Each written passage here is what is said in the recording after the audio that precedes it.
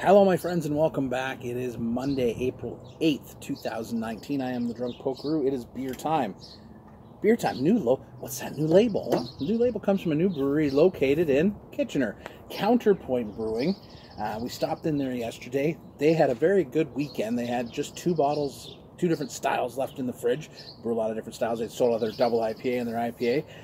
Picked up their Black Cello Stout with cocoa nibs and coffee for Mrs. Poke. And the one I sampled at the brewery, I just had a little sample, but let me tell you, it kind of caught my eye. I went, oh.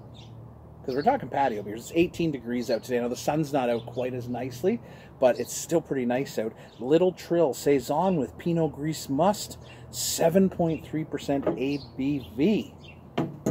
Very cool little space. Lots of room for expansion, which I'm taking. I don't have a Counterpoint glass because I'm not allowed to buy glasses anymore because Miss Poke's going to kill me if I bring home any more glasses.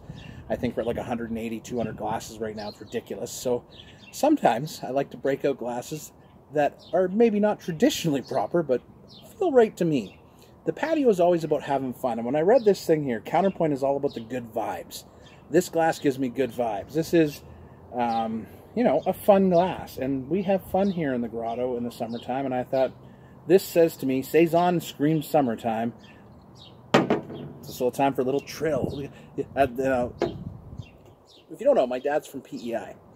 In PEI, you usually don't say the th. You don't say thrill. You say trill. You having a trill there, boy? So I always kind of makes me laugh a little bit. And honestly, I kind of do it myself sometimes. But let's get into this a little bit.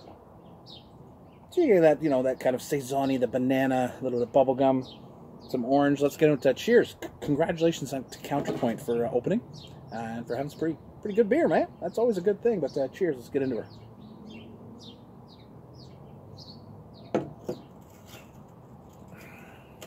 Oh, yeah. So, confirming my taste yesterday, this is a very nice, fruity Saison with kind of that little bit of funky grape at the back, kind of dry grape notes at the back. Banana, bubblegum, definitely some lemon zest, some orange, bit of clove in there, nice bit of pepper on the back end, but it's got that kind of dry, sun's coming out. Oh, baby, feel that sunshine. That is beautiful.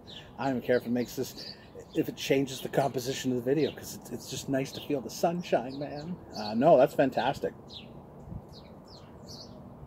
What's the best part about this beer, besides tasting really good, is that 7.3% is going to completely sneak up on you.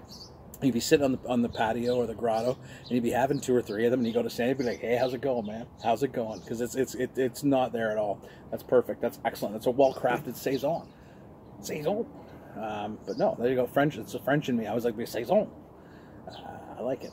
I like it a lot. We'll go back again, because, they only had the two beers. They had three on tap, I think. They also had a pale ale. So, that's it when you start out, right? People are excited to try your beer, especially when it's local. They want to really get in there. All beer is local.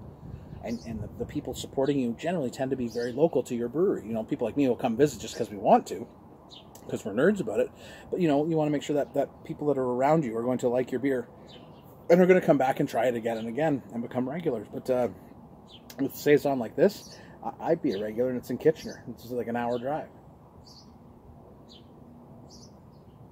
Most excellent. Look for it. Little Trill. Having a little Trill today out on the patio, but go check out Counterpoint in Kitchener. Until tomorrow, my friends, I am, as always, your faithful Drunk Pokeroo. Cheers.